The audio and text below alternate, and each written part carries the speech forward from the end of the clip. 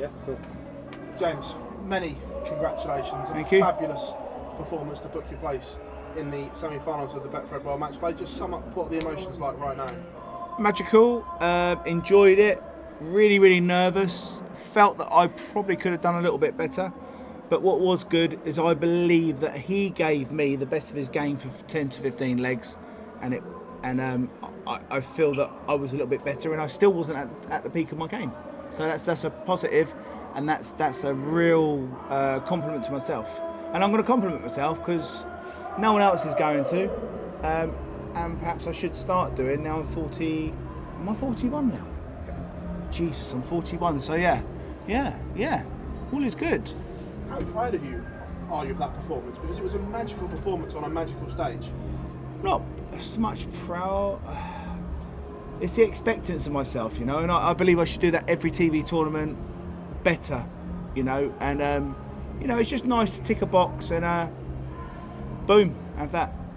That middle section of the game, did you feel untouchable? Because it was almost as if you couldn't I did for like 8 or 9 legs. I thought, don't matter what you do, sonny boy, you ain't good enough. And but that could have been the other way if momentum and rhythm would have gone with him.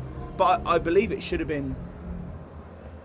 I felt like I was going to play like one of the greatest games I've ever played, and I didn't. So, but you know, I did enough. James, many congratulations. Thank you very much. James, we know you as an excellent finisher. That's a very bright light there. That's his, I'm afraid. But All big ones have got big ones.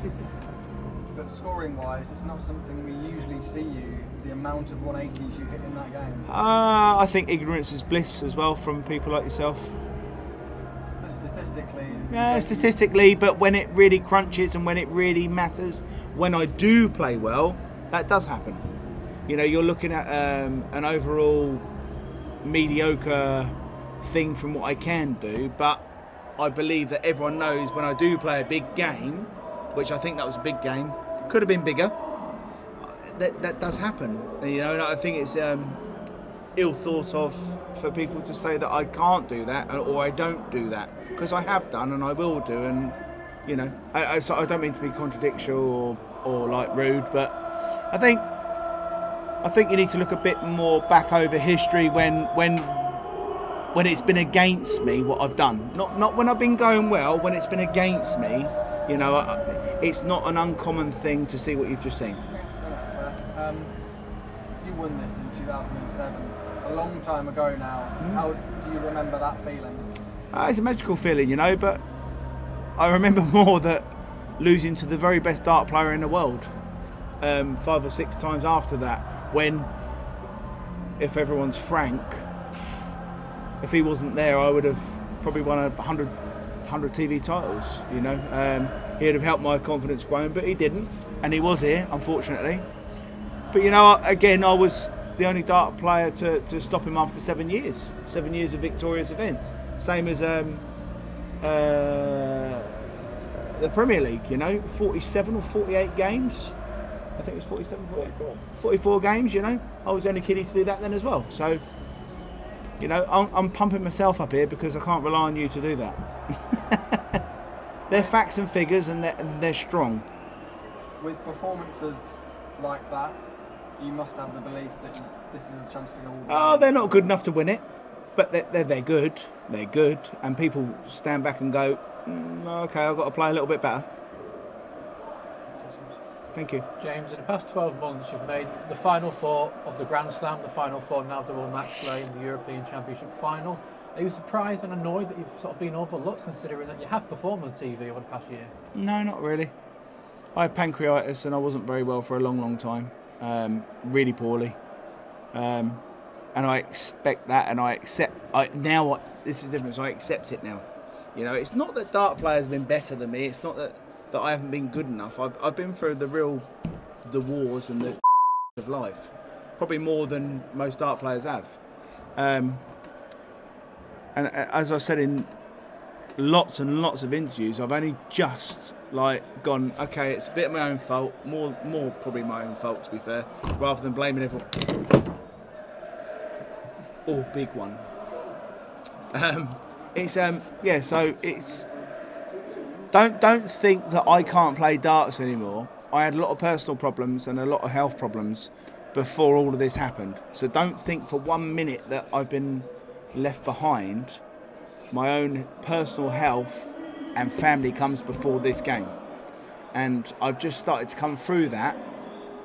So, yeah, so I'm going to just say it's not that everyone's better, that much better than me, especially, you know, some of the other players. It's just that I haven't been good enough because I've had a lot of personal problems. And you can't harp on about that because no one believes it, no one thinks it. But that's the truth. It's not that everyone's head and shoulders above me now. It's that I've had my own personal problems. That's a strong word to use. Life's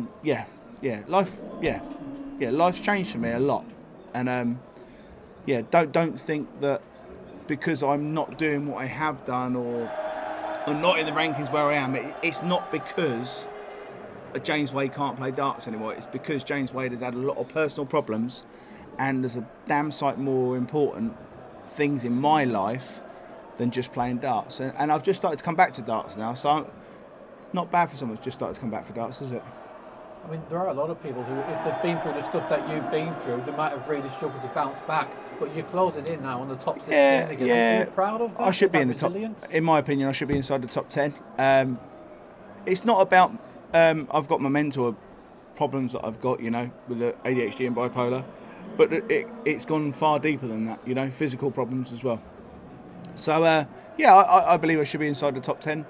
You know, unless I'm inside that top 10, I feel like I'm underachieving.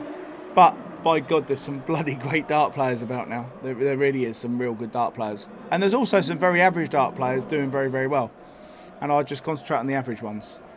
I leave the special ones to do what they do, and I can upset them, but the average ones, I'm after you. Well, I mean, you mentioned great dart players there. You'll either face Dimitri Bergh or Luke Humphries. Those guys approach the game in very, very different ways. Luke Humphries, very rapid, gets on with it. Bergh can take his time.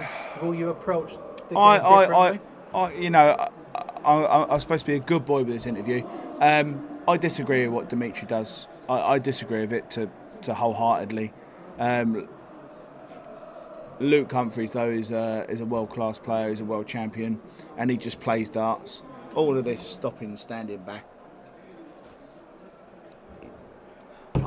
You're all laughing and smiling, you know. You all know what you think of it. So I'm going to say I don't think there's need for it. But you know, if that's how he needs to play the game and that's how he wants to play the game, there's no rules in it. He's a lovely kid as well, you know. So it amazes me when he goes up there, he does all that stuff. It's a bit beyond me. But then also I'm a bit old-fashioned and a bit boring. And so we will see who wins. You know, I think it'll be a really close game. I really do. The more I think about it. James, huge well done on the win. Thank you, sir. James, congratulations. You've spoken about the issues you've had away from the board. Yeah. The last few years here, you haven't quite hit the height. No. You've also have a great history here. So does that almost make this run that much more special, being back doing something great where you've done so much? Not really. I mean, I got personal issues and so don't think I'm making excuses, because every single dart player in this room or in this tournament has had personal issues. I believe mine have been a little bit amplified or magnified because of my own personal character. I've spent too much time around my family rather than just coming here to play darts, and that's my own fault. So I feel pretty good, you know. I think next one will be whoever it is, Dimitri or Luke, will be the hard one, you know. But to be fair, if I play as solid and as steady as I did there, I probably won't be that far away. And obviously, you reached the final here. There's a Grand Slam spot on the line. Is that something that factors into your thinking at all? Not really. I've been doing it for 20 years. You know, it's a bonus, isn't it? Right? I think. I mean, what was I when I walked into the tournament? 100 to 1, 200 to 1, something like that. I think about 100 to 1. I think. Yeah. One more than anyone else in the tournament, apart from one. It's not bad odds, is it? Bit of money there, bit of value.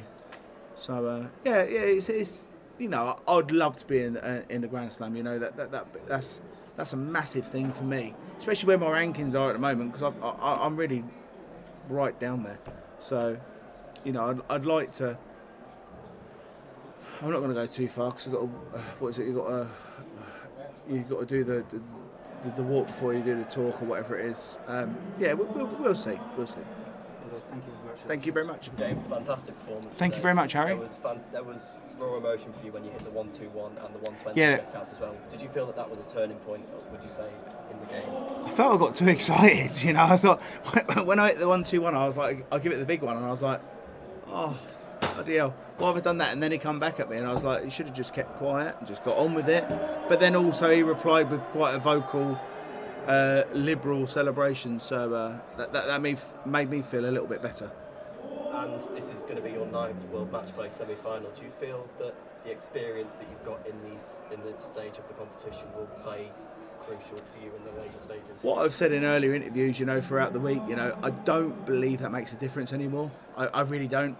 You know, years and years ago, you know, you play someone like, I don't know, a player that hasn't done quite as much, and you got to play him in the semis and you thought, I'll do you know. But now it's a little bit different, you know. You know, at the end of the day, I've got someone that's won multiple TV tournaments and the world champion, ex-world champion. So, you know, it's hopefully they'll wear themselves out, and yeah, and we'll see, won't we? Many congratulations. Thank you very much, sir. Cheers.